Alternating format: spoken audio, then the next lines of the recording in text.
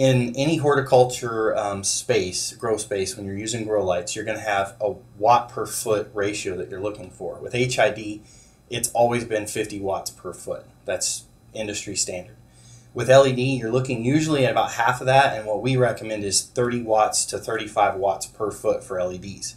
So that's a key indicator, is watts per foot. HID, you're looking at 50. With LED, you're going to be looking at around 30 to 35.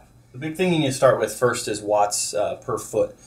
To get the total wattage that you need for the space. So let's just use this example. We have a 3 foot by 3 foot space, and we need 30 plus watts per foot. So that's 270 watts. Let's round it up to 300 watts. So first you're going to be out there looking for a 300 or more watt LED to cover this space. And every light is either going to not have a secondary optic, or it's going to have a secondary optic.